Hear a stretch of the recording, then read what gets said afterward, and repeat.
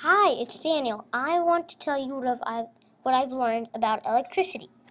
First, I'm going to tell you what the purpose of a circuit is. The purpose of the circuit is to make energy or electrons travel around something like this. There's stuff called receivers these light bulbs, or DSIs, or even this buzzer.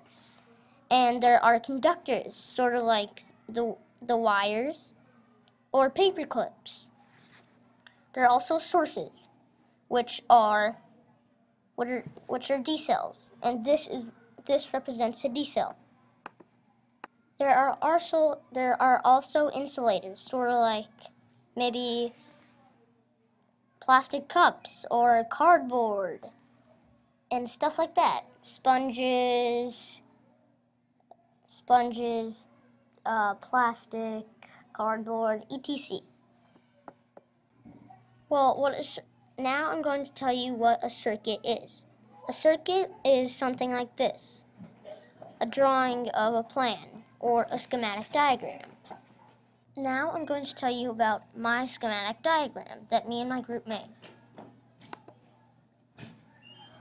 Oh gosh, oh gosh, oh gosh. Well, we use the foil so the energy can transmit through and not just stop, because cardboard is an insulator and that's what's holding the cup. This is a switch, so in case for some reason it doesn't turn off, you can just turn the switch off and turn the switch on if you want it to turn on if you turned it off before, or turn it off because this is a switch.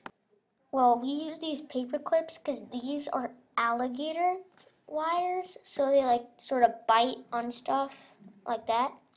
And these are the lights we used. We did that's in the shape of a parallel circuit. So like if one piece falls off, not everything turns off.